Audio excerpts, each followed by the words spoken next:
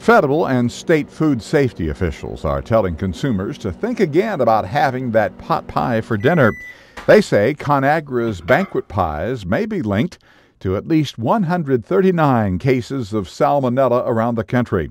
But some consumer groups say simply warning people about the frozen meals isn't enough. With 140 people sick and 20 people in the hospital, it seems like these products should be recalled. They may not be because USDA doesn't have the mandatory authority to do that. The U.S. Department of Agriculture says it doesn't have enough information for a recall, but grocery stores and ConAgra are taking additional precautions on their own. Although it's not a recall and we're not enforcing removal from the shelves, in fact that is happening in a lot of cases because retailers are removing it on their own. The other point to make is that while we're doing this investigation, the plant is not operating.